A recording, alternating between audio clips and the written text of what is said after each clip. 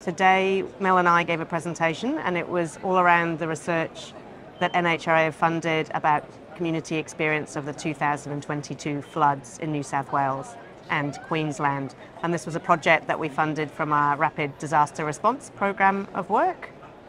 And it was done with a methodology that we've been developing since the 2009 bushfires, which involves in-depth qualitative interviews and also a questionnaire which is then based on those interviews. And we use a very gentle form of questioning, so we go in and just ask people to tell their story of the event. So in this case, please tell us your story of the floods, and they can then say whatever they think is important to them. So we found that that's much better than going in with a predetermined set of questions, which really then dictates the responses that you'll get. So this is a much better way of just uncovering, what really matters and what's really happened to community.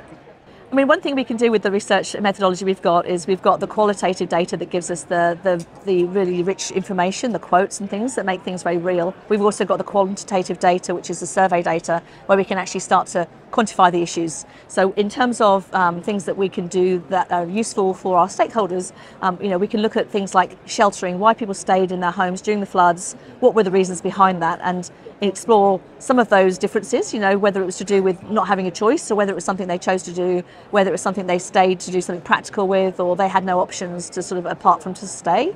But we can look at that, but we can also then break that down by other things. So we can look at different demographics, we can look at different locations, we can look at different aspects of the flood, for example, whether they had a lot of time to prepare or not.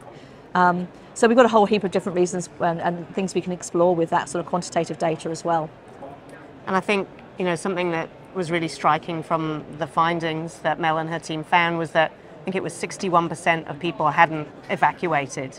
And when you look at their reasons for staying, there were lots of premeditated, we weren't going to leave because we needed to do this and that. And of course there were some people who then it was just too late, couldn't leave.